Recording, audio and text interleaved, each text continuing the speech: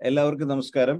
വളരെ മനോഹരമായിട്ട് ഈ ഇന്നത്തെ ഉദ്ഘാടന ചടങ്ങുകൾ, റിഫർബിഷ്ഡ് സ്റ്റുഡിയോ, കോൾപ്പാടങ്ങളുടെ പ്രോട്ടോക്കോള്, അതുപോലെ തന്നെ മറ്റ് ഇതര ഇനങ്ങൾ എന്നിവയും അന്തരിച്ച ബഹുമാന്യനായ ഇന്ത്യൻ കാർഷിക രംഗത്തെ ഏറ്റവും പ്രധാന സാന്നിധ്യമായ പ്രൊഫസർ സ്വാമിനാഥന്റെ അനുസ്മരണ ചടങ്ങും സമുചിതമായിട്ട് സംഘടിപ്പിച്ച എല്ലാ സഹപ്രവർത്തകർക്കും, വിദ്യാർത്ഥികൾക്കും, ജീവനക്കാർക്കും എൻ്റെ അഭിനന്ദനം, എൻ്റെ വിനീതമായ നമസ്കാരം. ഇന്ന് എത്തിച്ചേർന്ന് വ്യക്തിപരമായിട്ട് ചടങ്ങിൽ പങ്കെടുക്കാൻ സാധിക്കാത്തതിൽ വന്ന പ്രയാസവും ഞാൻ രേഖപ്പെടുത്തുന്നു. കാരണം ഈ രണ്ട് ചുമതലകൾ വഹിക്കുമ്പോൾ ഗവൺമെന്റിൽ ഉദിക്കുന്ന പ്രധാനപ്പെട്ട കാര്യം കൂടി കൈകാര്യം ചെയ്യേണ്ടി വന്നതുകൊണ്ടാണ് ഇന്ന് വ്യക്തിഗതമായിട്ട് എത്തിച്ചേരാൻ സാധിക്കാഞ്ഞത്. എന്നിരിക്കലും ക്ഷണം സ്വീകരിച്ച് ചടങ്ങ് ഉദ്ഘാടനം ചെയ്ത ബഹുമാനപ്പെട്ട മന്ത്രിയോടുള്ള കടപ്പാടും അതുപോലെ തന്നെ റിഗ്രറ്റ്സും കൂടി ഞാൻ രേഖപ്പെടുത്തുന്നു. അതുപോലെ നമ്മളോടൊപ്പം പങ്കെടുക്കുന്ന പ്രൊഫസർ ഷക്കീലെ ഞാൻ പ്രത്യേകമായിട്ട് സ്വാഗതം ചെയ്യുന്നു. അവര് പ്രൊഫസർ എസ് സ്വാമിനാഥൻ അനുസ്മരണം നമുക്ക് വേണ്ടി ചെയ്യുന്നതാണ്. ഞാൻ മറ്റ് എൻ്റെ സഹപ്രവർത്തകരെ മുഴുവനും ഗ്രീറ്റ് ചെയ്തുകൊണ്ട് ഇനി പറയുന്ന ഏതാനും വാക്കുകളിൽ അധ്യക്ഷ പ്രസംഗം അവസാനിപ്പിക്കുന്നു. ബഹുമാനപ്പെട്ട മിനിസ്റ്റർ ഇവിടെ പറഞ്ഞതെല്ലാം പ്രധാനപ്പെട്ട കാര്യങ്ങളാണ്. ഇന്നിവിടെ ഉദ്ഘാടനം ചെയ്യുന്നതായ ഫെസിലിറ്റീസ്, സൗകര്യങ്ങൾ തീർച്ചയായിട്ടും ഒരു വലിയ അളവ് വരെ കർഷക സമൂഹവും കേരളവും കാർഷിക യൂണിവേഴ്സിറ്റിയിൽ അർപ്പിച്ചിരിക്കുന്നതായ വിശ്വാസത്തെ മുന്നോട്ട് കൊണ്ടുപോകാനായിട്ട് സഹായിക്കും. അതോടൊപ്പം തന്നെ പാക്കേജ് ഓഫ് പ്രാക്ടീസസ് മുൻ മന്ത്രി സൂചിപ്പിച്ചതുപോലെ മലയാളത്തിൽ ആവശ്യമായ തോതിൽ പ്രസിദ്ധീകരിച്ചിട്ടുണ്ടാവുമെന്ന് ഞാൻ പ്രതീക്ഷിക്കുന്നു. ഇല്ല എങ്കിൽ, എൻ്റെ അറിവ് ശരിയല്ലെങ്കിൽ അതിൽ ഒരു ട്രാൻസ്ലേഷൻ, സാങ്കേതിക ട്രാൻസ്ലേഷൻ ടീം ഉടൻ പ്രവർത്തിക്കണം എന്ന് ഡയറക്ടർ ഓഫ് എക്സ്റ്റൻഷനോട് അഭ്യർത്ഥിക്കുകയാണ്. എൻ്റെ കാർഷിക യൂണിവേഴ്സിറ്റിയിൽ നിന്നും 96-ൽ ഗ്രാജുവേഷൻ ചെയ്ത ആളാണ് ഞാൻ. പിന്നീട് അവിടെ പഠിച്ചിട്ടില്ല, പഠിച്ചത് മറ്റ് സ്ഥാപനങ്ങളിലാണ്. അപ്പം അതുകൊണ്ട് തന്നെ യൂണിവേഴ്സിറ്റിയുടെ പ്രവർത്തനങ്ങളെക്കുറിച്ച് മറ്റ് സ്ഥലങ്ങളിലെ ഒരു താരതമ്യത്തിന് എനിക്ക് മാനസികമായിട്ട് പശ്ചാത്തലമുണ്ട്. പക്ഷെ അതിനിന്ന് മുതിരുന്നില്ല. കാർഷിക സർവകലാശാല ഒട്ടും മോശപ്പെട്ട ഒരു സർവകലാശാലയല്ല. അതിൻ്റെതായിട്ടുള്ള മികവുണ്ട്. ഞാൻ 90-96-ൽ പൂർത്തീകരിച്ച ഗ്രാജുവേറ്റ് പ്രോഗ്രാം ഇന്ത്യയിലെന്നല്ല ലോകത്ത് എവിടെ ഓഫർ ചെയ്യുന്ന ഒരു വെറ്റിനറി സയൻസ് പ്രോഗ്രാമിനെ പോലെയും ശക്തമാണെന്ന് വിശ്വസിക്കുന്ന ആളാണ് ഞാൻ. അവിടെ പഠിപ്പിച്ചിരുന്ന പ്രൊഫസർമാര്, ലഭിച്ചിരുന്ന സൗകര്യങ്ങള്, ഇതൊക്കെ തന്നെ ലോകത്തെ എണ്ണം പറഞ്ഞ, ഞാൻ പിന്നീട് ലണ്ടൻ യൂണിവേഴ്സിറ്റിയുടെ വിദ്യാർത്ഥിയായപ്പോൾ അത് ലോകത്തിലെ 7ാമത്തെ മികച്ച യൂണിവേഴ്സിറ്റി ആയിരുന്നു. അവിടുത്തെ പ്രൊഫസർമാരോ ഭൗതിക സൗകര്യങ്ങളോ മണ്ണുത്തിയിൽ കിട്ടിയതിനേക്കാൾ പല മടങ്ങും മീതെയായിരുന്നു എന്ന് പറയാനായിട്ട് സാധിക്കുകയില്ല. പക്ഷെ ആ സൗകര്യങ്ങൾ വിനിയോഗിക്കുന്ന മനോഭാവത്തിനകത്ത് ഒരു വലിയ വ്യത്യാസം ഈ പറയുന്ന വിശ്വ റാങ്കിംഗ് ഉള്ള സ്ഥാപനങ്ങളിലുണ്ട് എന്നുള്ളതാണ് ഏറ്റവും പ്രധാനപ്പെട്ടതായ കാര്യം. ഞാനതേപ്പറ്റി മാത്രം സൂചിപ്പിച്ചുകൊണ്ട് പ്രസംഗം അവസാനിപ്പിച്ചുകൊള്ളാം. 2 ഇൻസ്റ്റൻസുകൾ മാത്രം ഞാൻ ഓർക്കുകയാണ്. 2 അനുഭവങ്ങൾ മാത്രം ഞാൻ പറയും. ഇതെല്ലാം തന്നെ ഏത് സാഹചര്യത്തെയും നേരിടുന്ന ആളുടെ മനോഭാവത്തിന്, അല്ലെങ്കിൽ അതിലേക്ക് മൈൻഡ് അപ്ലൈ ചെയ്യുന്ന മനോഭാവത്തിന് ഒരു വലിയ പ്രസക്തി ഉണ്ടെന്ന് വിചാരിക്കുന്ന ആളാണ് ഞാൻ. രാവിലെ എഴുന്നേറ്റ് കൺസ്ട്രെയിൻസ് മാത്രം നോക്കി അതില്ല അതില്ല ഇങ്ങനെ ചിന്തിച്ചു പോകുന്ന ഒരു മനസ്സിന് വൈകുന്നേരം ആകുമ്പോഴേക്കും ഒരു കാര്യമായിട്ടൊന്നും അച്ചീവ് ചെയ്യാൻ പറ്റില്ല. അങ്ങനെ ആലോചിച്ചാൽ കേരളത്തിലെ കൃഷിയെ നയിക്കുന്ന ഒരാൾക്ക് വലുതായിട്ടൊന്നും ചെയ്യാനും ഉണ്ടാവില്ല. വളരെ രസമായിട്ട് പറഞ്ഞാൽ, ഇന്നലെ എന്നെ ഒരു അറിയപ്പെടുന്ന ഒരാൾ എന്നെ ഫോണിൽ വിളിച്ചിട്ട് പറഞ്ഞു, നമ്മുടെ നെൽകൃഷിയുടെ ഭാവി എന്താകും? ഞാനൊന്നും മിണ്ടാൻ പോയില്ല. ഞാൻ സശ്രദ്ധ അദ്ദേഹത്തിന്റെ സംഭാഷണം, നെൽകൃഷിയുടെ ഭാവി എന്താകും, നമ്മുടെ കൃഷി എവിടെ പോകും, ഇങ്ങനെ പോയാൽ എവിടെ ചെല്ലും എന്നൊക്കെ ചോദിച്ചു. ഞാനൊരു 3-4 മിനിറ്റ് അദ്ദേഹത്തിന്റെ ഇൻപുട്ട് കേട്ടതിന് ശേഷം ഞാൻ ചോദിച്ചു, സർ ഡോണ്ട് മൈൻഡ്, സാറിന് എത്ര ഏക്കർ നിലമാണ് പരിവർത്തനം ചെയ്യേണ്ടത്? വാട്ട് ഈസ് യുവർ റിക്വയർമെന്റ് എന്ന് ചോദിച്ചു. he was taken aback. He was taken aback because I had precisely identified his requirement. In the sense, കാരണം അത് ഒരു അപ്പോളജിയാണ്. ആ തുടങ്ങിയ സ്റ്റേറ്റ്മെന്റ് എന്ന് പറയുന്നത് പരിവർത്തനം ചെയ്യേണ്ട ഒരു അപേക്ഷ ഗവൺമെന്റ് അംഗീകരിച്ച് തരേണ്ടതുണ്ട്. പക്ഷേ അത് ചെയ്യുന്നത് പിശകാണെന്നും നമുക്കറിയാം. അത് നെൽകൃഷി പരിവർത്തനപ്പെടുത്തിയാൽ പരിസ്ഥിതിക്ക് നല്ലതല്ലെന്നും നമുക്കറിയാം. അപ്പൊ അതിന്റെ ആമുഖം ഞാൻ പറഞ്ഞു വന്നത്, അത് സെൻസ് ചെയ്യാനുള്ള ഒരു പരിചയം നമ്മൾ എത്തി എന്നുള്ളത് കൊണ്ട് 2-3 മിനിറ്റിനുള്ളിൽ ഞാൻ അങ്ങോട്ട് ചോദിച്ചു, എത്ര ഏക്കറാണ് പരിവർത്തനം ചെയ്യാനായിട്ട് പ്രപ്പോസ് ചെയ്യുന്നത് എന്ന് ചോദിച്ചു. ഇതൊരു വലിയ സൂചികയാണ്, വലിയൊരു സൂചനയാണ്. കൃഷിയോട് താല്പര്യം ഉണ്ടെങ്കിൽ പോലും കൃഷിഭൂമി നമ്മൾ പ്രതീക്ഷിക്കുന്ന നിലയിൽ നിലനിർത്താൻ കഴിയാതെ വരികയാണ്. അതുകൊണ്ട് നിരാശരാകുകയല്ലേ വേണ്ടത്. അപ്പോൾ പിന്നെ പാരലായിട്ട് ചിന്തിച്ചു തുടങ്ങണം, നെല്ലിന്റെ ഉൽപ്പാദനം വർദ്ധിപ്പിക്കാൻ ഇതര മാർഗങ്ങളുണ്ടോ, ഈ പഠിച്ചതിനെ ഒന്ന് മാറ്റിപ്പിടിക്കാനുള്ള ഒരു പിന്നെ സമീപനം കൂടി നമ്മളെടുത്ത് വരണം. ഞാൻ 2 അനുഭവം മാത്രം ചുരുക്കി പറയാം. ഞാൻ എൻ്റെ ആദ്യത്തെ പോസ്റ്റ് ഗ്രാജുവേറ്റ് തീസിസ് എഴുതിയത് ലണ്ടൻ യൂണിവേഴ്സിറ്റിക്ക് വേണ്ടിയാണ്. അന്ന് അതിൻ്റെ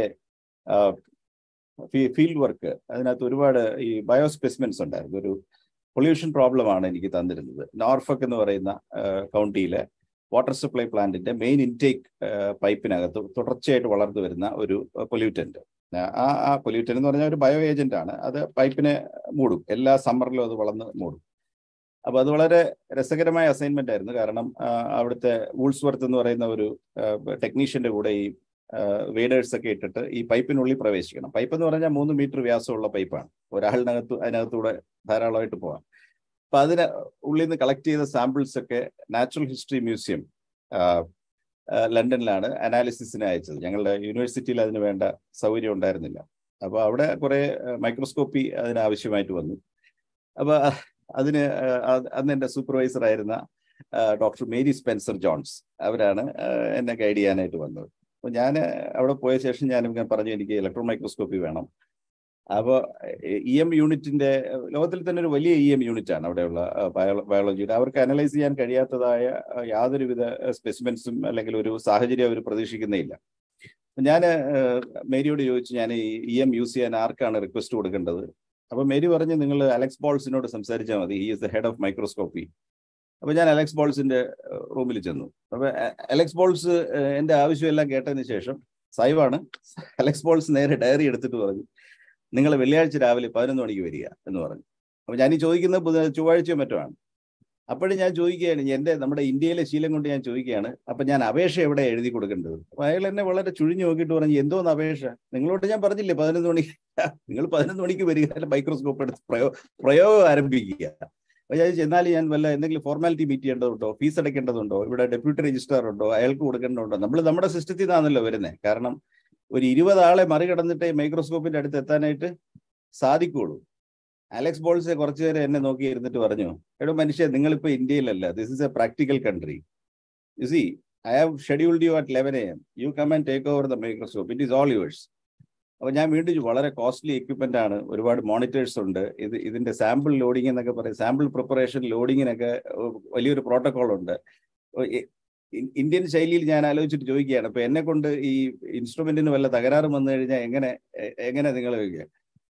അലക്സ് ബോൾസ് തമാശയായിട്ട് പറഞ്ഞിട്ട് പറഞ്ഞാൽ, it is damaged I will buy A new one, you just get started. ഇതാണ് ആറ്റിറ്റ്യൂഡ്. ഇതാണ് ഞാൻ പറഞ്ഞ മനോഭാവത്തിന്റെ വ്യത്യാസം എന്ന് പറയുന്നത്. ഞാൻ ബ്രിട്ടീഷ് പൗരനല്ല, ഒരു സ്റ്റുഡന്റ് വിസയിൽ വന്നിരിക്കുന്ന ആളാണ്. അയാളുടെ ദശലക്ഷക്കണക്കിന് പൗണ്ട് വില വരുന്ന എക്യുപ്മെന്റ് എൻറ്റയർലി എൻ്റെ ഡിസ്പോസലിൽ ഇട്ടിട്ട് പിന്നെ അയാൾ എന്നെ സൂപ്പർവൈസ് ചെയ്യാൻ വന്നതേ ഇല്ല. അയാൾ അതിന്റെ ഓപ്പറേഷണൽ പ്രോട്ടോകോൾ എനിക്ക് തന്ന് സാമ്പിൾ ലോഡ് ചെയ്തിട്ട് നിങ്ങൾ പരിശോധിച്ചാൽ മതി, എന്തെങ്കിലും സംശയം ഉണ്ടെങ്കിൽ എൻ്റെ അടുത്ത് എന്നോട് ചോദിച്ചാൽ മതി എന്ന് പറഞ്ഞാൽ അയാൾ ഈ entirely left the entire laboratory to me and disappeared for the whole day.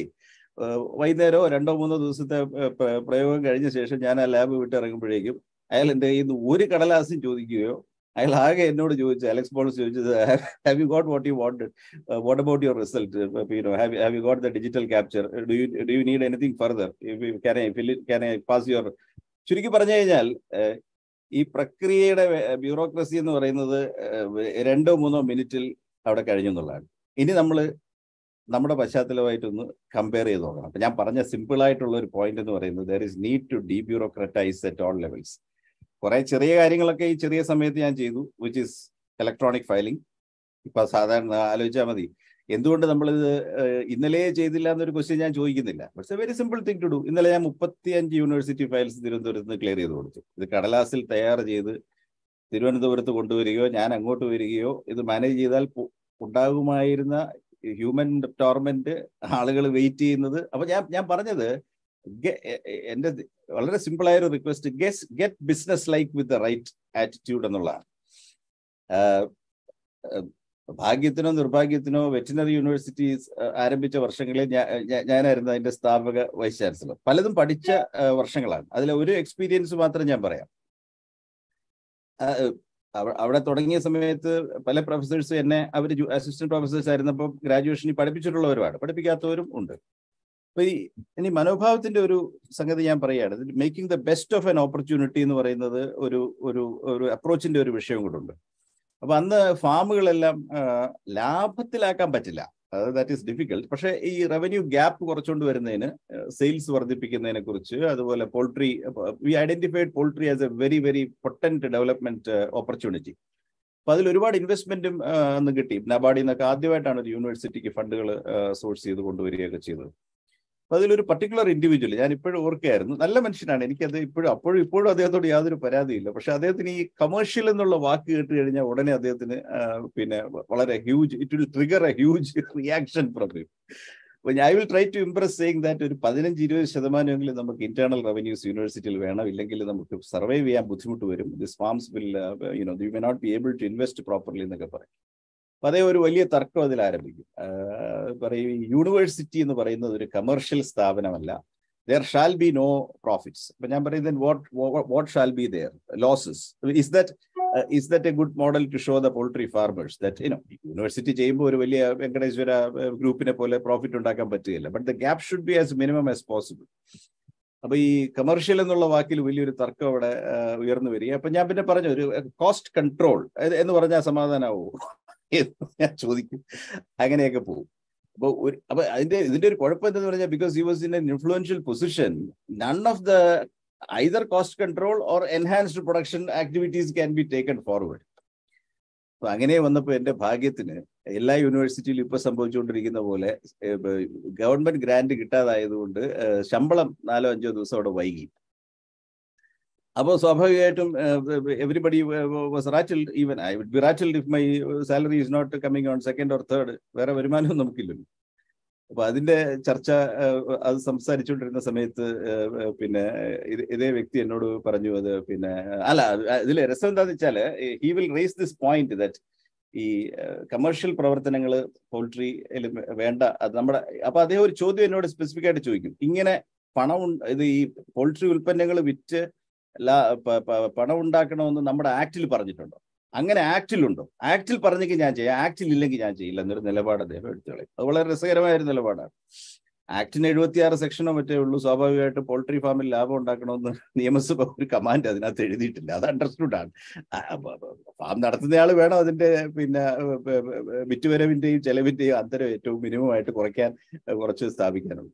അപ്പൊ ഇക്കാര്യത്തിൽ കോൺവെർസേഷൻ വന്നപ്പോഴും ഇതേ വ്യക്തി എന്നോട് വളരെ തീവ്രമായിട്ട് ചോദിച്ചു, ശമ്പളം 1-ാം തീയതി തരേണ്ടതല്ലേ സാറേ എന്ന് ചോദിച്ചു. അപ്പൊ ഞാൻ എഴുന്നേറ്റ് ചോദിച്ചു, അങ്ങനെ ആക്ടിൽ പറഞ്ഞിട്ടുണ്ടോ? 1-ാം തീയതി ശമ്പളം ഡിസ്ട്രിബ്യൂട്ട് ചെയ്യണമെന്ന് ആക്ടിൽ പറഞ്ഞിട്ടുണ്ട്. ഇനി മുതൽ 31-ാം തീയതി ശമ്പളമുള്ളൂ. ആക്ടിൽ അക്കാര്യത്തിൽ വ്യക്തതയില്ല എന്ന് പറഞ്ഞു.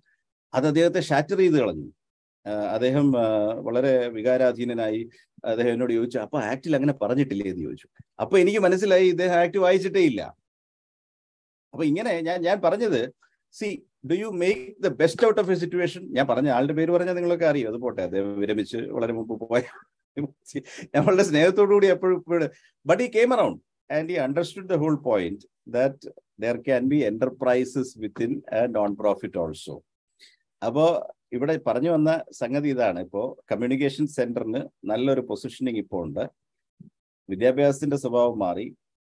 ഒരുപാട് കാര്യങ്ങൾ പിന്നെ ഓൺലൈനായിട്ട് പോകുന്നുണ്ട്, യൂട്യൂബിൽ പോകുന്നുണ്ട്. ഓൺലൈനിലും എനിക്ക് വളരെ മനോഹരമായ ഒരു എക്സ്പീരിയൻസ് ഉണ്ട്. ഈ 4 പിന്നെ സ്മാർട്ട് ക്ലാസ് റൂംസ് ആ യൂണിവേഴ്സിറ്റിയിൽ ഡിസൈൻ ചെയ്തിരുന്നു. അന്ന് അതിന് 1.5 കോടി രൂപയോ മറ്റോ ആണ് ചെലവാക്കിയത്. കാരണം അന്ന് YouTube is not 2011-2015 YouTube is not this vibrant. ഇതൊരു മീഡിയമായിട്ട് ഇത്രയും വന്നിട്ടില്ല. ഡെഡിക്കേറ്റഡ് വീഡിയോ കോൺഫറൻസിങ് എക്യുപ്മെന്റ് കാര്യങ്ങൾ എല്ലാം കൊണ്ടുവന്ന് ഇപ്പോഴും അതിന്റെ റെമനൻസ് അവിടുത്തെ സ്ഥാപനങ്ങളിലുണ്ട്. അപ്പൊ അന്ന് ഞാൻ വളരെ ഫോണ്ടായിട്ട് റിമെമ്പർ ചെയ്ത്, എനിക്ക് വളരെ സ്നേഹമുള്ള ഒരു professor actually they broke down before me saying that ഈ അന്നത്തെ ആശയം എന്ന് പറയുന്നത്, ഈ പ്രത്യേകിച്ച് വയനാട് കിടക്കുന്ന ക്യാമ്പസിലേക്ക് പ്രൊഫസേഴ്സ് വരുന്നത് കുറവാണ്, അവൈലബിലിറ്റി കുറവാണ്. So you share the content. മാത്രമല്ല ആ സ്ട്രക്ചറിന് ലോകത്തെ ഏത് യൂണിവേഴ്സിറ്റിയിൽ നിന്ന് ഒരു ലെക്ചർ ഇമ്പോർട്ട് ചെയ്യാനോ എക്സ്പോർട്ട് ചെയ്യാനോ ഉള്ള സൗകര്യം വെച്ചാണ് അത് ഡിസൈൻ ചെയ്തത്. ഉദ്ദേശിച്ച പോലെ വിജയിച്ചില്ലെന്ന് ഞാൻ പിന്നീട് മനസ്സിലാക്കിയത്.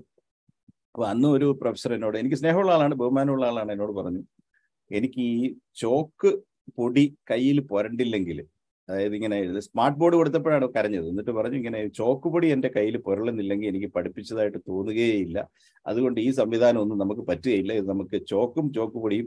അങ്ങനെ ഞാനൊരു കൺസെഷൻ എന്നുള്ള നിലയ്ക്ക് പറഞ്ഞു, ഈ സ്മാർട്ട് ബോർഡ് അവിടെ സ്ഥാപിച്ചു കഴിഞ്ഞാൽ ടീച്ചറിന്റെ ഇടതുവശത്ത് ഒരു ചോക്ക് പൗഡറും അവിടെ തന്നെ പ്രൊവൈഡ് ചെയ്തേക്കും, we will cover the whole thing. ഞാനീ പറഞ്ഞത് ഈ ഇത് പിന്നെ ഒരു വിമർശനപരമായിട്ടല്ല, but the whole thing is it turns on your attitude. ഇതിലാണ് എനിക്ക് റിക്വസ്റ്റ് ചെയ്യാനുള്ളത്.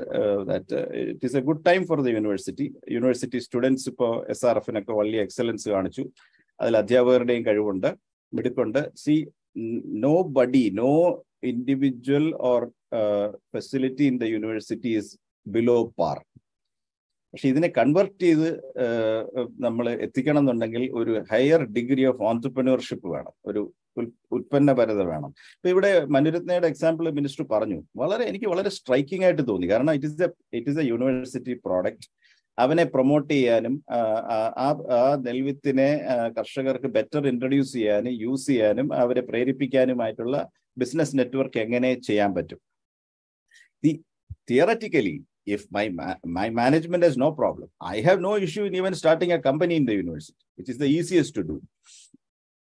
വിദേശത്തൊക്കെ ചെന്ന് കഴിഞ്ഞാൽ ഞാൻ യൂണിവേഴ്സിറ്റി പഠിപ്പിക്കുമ്പോൾ എൻ്റെ മിക്ക പ്രൊഫസർമാർക്ക് അവരുടെ സ്വന്തം കമ്പനിയും ഉണ്ട്, അവർ യൂണിവേഴ്സിറ്റിയുടെ കമ്പനി മാനേജ് ചെയ്യുന്നുണ്ട്. They are permitted to start enterprises. Company ഡയറക്ടർമാരാണ്, company managing ഡയറക്ടർമാരാണ്, അവരവരുടെ business without conflict of interest നടത്തുന്നുണ്ട്. അതൊരു വലിയ മേഖലയാണ്. അതിപ്പോ for example ലണ്ടൻസ് emergency hospital, ചാരിങ് cross emergency hospital is university of ലണ്ടന്റെ ഒരു യൂണിറ്റ് ആണ്. അതൊരു ബിസിനസ് ആയിട്ടാണ് രജിസ്റ്റർ ചെയ്തിരിക്കുന്നത്. അതിന് പിന്നെ ടാക്സ് രജിസ്ട്രേഷൻ അടക്കമുള്ള എല്ലാ കാര്യങ്ങളും ഉണ്ട്. അതിന്റെ യൂണിവേഴ്സിറ്റിയുടെ ഒരു ഓഫീസർ ആയിരിക്കും അതിന്റെ ചെയർമാൻ, അതിന്റെ ഡയറക്ടർ അതിന്റെ കമ്പനിയുടെ. So companies work within the universities. ഇതിനൊക്കെ 13-14 ഇറങ്ങി പുറപ്പെട്ടതിന് പിന്നെ അസാരം നല്ല പിന്നെ അടി കിട്ടിയവനാണ് ഞാൻ. കാരണം യൂണിവേഴ്സിറ്റി വിറ്റഴിക്കുന്നു, യൂണിവേഴ്സിറ്റി പിന്നെ വിറ്റുപോയി, ഇങ്ങനെയൊക്കെയാണ് ചില ആളുകൾ അതിനെ മനസ്സിലാക്കിയത്. It's all at the end of the day, I have also got inclined to believe that every institution has its moments. It's high moment, it's low moment, it's way it pulls along, etc.